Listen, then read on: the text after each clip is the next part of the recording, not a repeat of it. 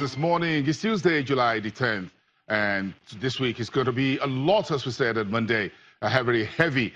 We're in Nigeria's political capital, Abuja, and Boston, and wherever you're watching us at this time. Development finance institutions are interested in what happens to big-ticket transactions, and they follow the money.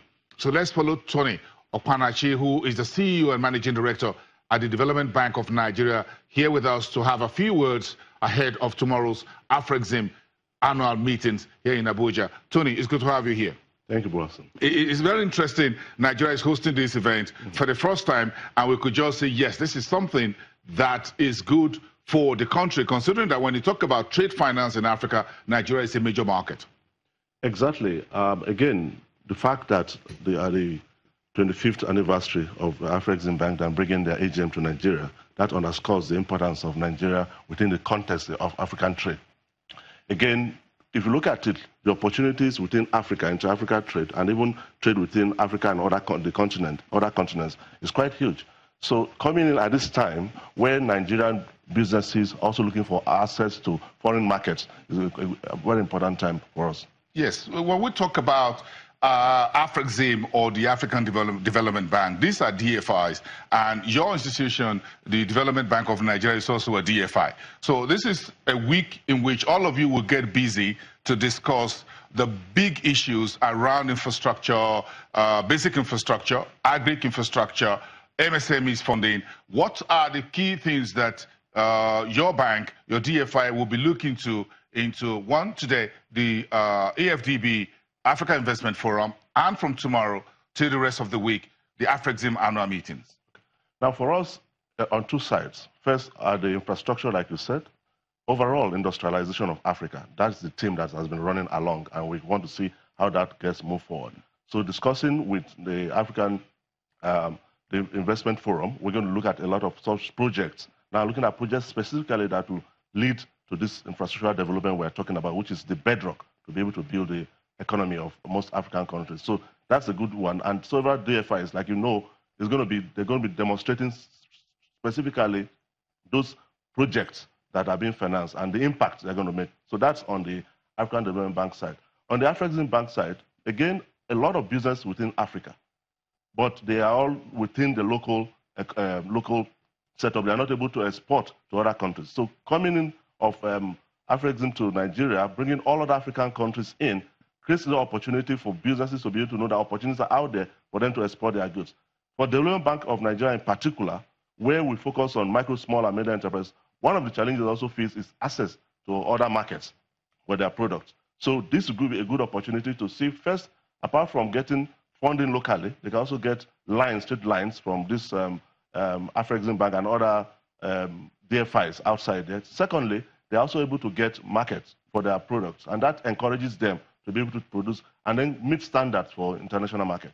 As a CEO, what would you like to hear from either AFDB or the AFREXIM Bank in terms of, in particular, AFREXIM, when it comes to trade finance? What do you think are the key problems for our own market in terms of getting the exposure into the global marketplace when we talk about sub-Saharan Africa? Well, I think, to me, what I'll be looking out for first and foremost, is how much lines are also going to create for most banks, because most banks are the intermediaries. I know that after the local banks. The local banks, yes, the local banks. I know that they've already created about 800 million lines for bank, and more of them are going to go. We're going to see how much lines they are going to take feedback from bank. How come they are not using these lines? What else do they need to do to ensure that they are able to have access to this and create opportunity for these businesses to access the funds to be able to export and also import? So I'm going to like to hear that coming from AFREXIM Bank. In terms of best practices, I'm sure we're talking about infrastructure, and logistics is a problem, and we know that in Nigeria here. Do you think we have issues to do with tariffs, or what you call the common tariff if we talk about West Africa? Are there some of these issues that are coming through from the MSMEs or the banks that intermediate or from your bank to the end users within the Nigerian space? So for now, most of the MSMEs in Nigeria usually are focused locally. And what we want to encourage them to say, you have the West African market, you have the African market, you can look beyond that.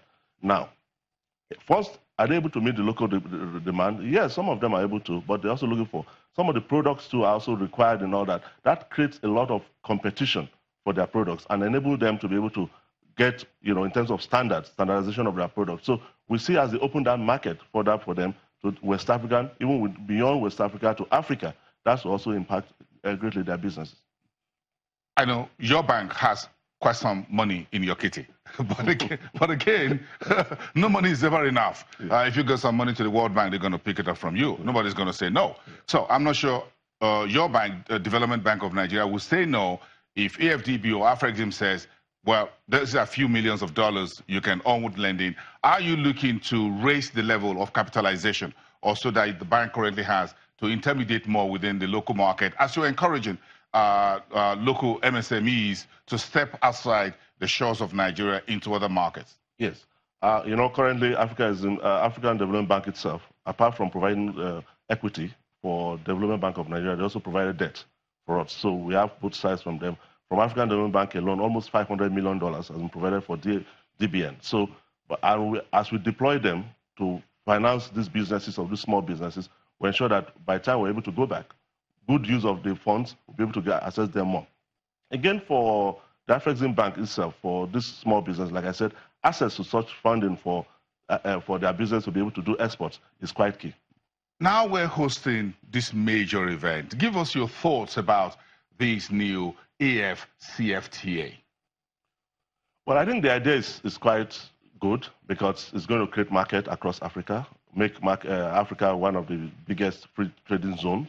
That's the idea, and I believe for businesses to be able to trade within Africa a lot. That's the idea. I know Nigeria is still studying it, trying to find out how it will really benefit Nigeria. There are some concerns about whether Nigeria will become a dumping ground or that, but all those issues are being discussed, and I'm sure by the time these are cleared, then of course we'll be able to see the benefits for Nigeria. Do you believe in intra-Africa trade? Of course, I believe in intra-Africa trade because that is the starting point for any trade. Because first and foremost, the goods we produce within Africa, right? We have huge consumption base in Africa that can utilize such goods. So why don't you start from your immediate environment before you begin to talk about going across continent? And the more you are able to do, you'll be able to create, like I always say, create the standard and able to be able to compete even beyond Africa. So if you have a huge market within Africa, you increase the inter-Africa trade, of course, that will lead to greater diversification of the economy of Africa itself. I got one final question for you. What do you think is the greatest problem or impediment or challenge to intra-Africa trade? Well, is it cash? Is it infrastructure? Is it logistics? What is it? Well, different countries are at different levels of development. So sometimes logistics is a problem. Sometimes there are still some tariffs that you need to, barriers that you need to get around. Some things that some country-specific regulations that has not enabled free flow of this trade. So some of these things are to be addressed to be able to get the right impact. Very interesting. And Tony Okpanachi, we thank you very much for speaking with us here. As we all get ready for what's going to be an interesting day today, Tuesday, with the FDB, and from tomorrow, the AFREXIM Bank. Looking forward to see you at one of those sessions and maybe get to hear more from what you have in mind with those two institutions. That's Tony Okpanachi, who is the Managing Director and Chief Executive Officer at the Development Bank of Nigeria.